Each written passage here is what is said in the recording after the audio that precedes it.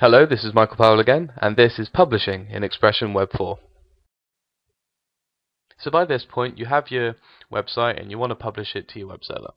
Now, Expression Web has an excellent tool built into its package called Publishing, and all you need to do to access it is go to the Site View tab, as we can see we've done here, and just click on the Publishing section right here at the bottom.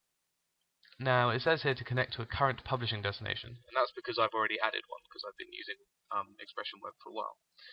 What you need to do to start off with, it will tell you that it will say there to add one, but if it doesn't, you can just go up here and say add a publishing destination, and here is where you put in your information for it. Now, again, name is just your unique identifier, as you can see here by Connect to. I've just called mine website just because I have one which I publish to at the moment. And then again here you find all the very same stuff you find using things like FileZilla. You get your location, the directory, so if you don't put in the directory, it will just access your root folder, but you can add folder extensions. And then here you got username and password, and then how many connections you want to have. Okay, but we don't need to add, we'll just connect, which is you can do up here, or again, just by clicking this link. And as you can see here, it tells me, just directly off the bat, what's unchanged, what's not matched, what's been changed, and what's been excluded from publishing. Now, excluding from publishing means that it will never copy over those folders. And again, you can see here that I've got .svn, which is used with Visual SVN Server, and of course I don't want that being published to my web server. But something I do want to do is a new page that I've created, as you can see there, which is unmatched. So what I'm going to need to do is to select that, and just click on this arrow, and as it says, quite simply, publishing to destination site. And there it goes, and there it publishes. And as you can see here, this area popped up which says publishing status.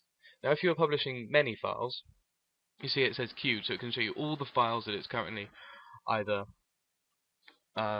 transferring over at that point, or any files that it's about to transfer over. And here failed, you can see here it's got the file, the destination, and the error, and it will list their files, so you can look back through and go, that wasn't published, or that wasn't transferred over, I need to do that one. And again, you can see here that it's shown me that the published file that I wish to put over on my web server has been published successfully, and it tells me the time and where exactly it was published to, and you can see there that it was published to that location. And of course the log there shows you in more detail everything that happened. Okay, and that is publishing pretty much. It's extremely simple, and again it's all built in fresh from the install. You just need to calibrate it to your web server with, again, the location, any directory, the type of connection you want it to use, and the username and password to gain access. And yeah, that's been publishing. Thank you for watching this video, and I hope to have more up soon. Goodbye.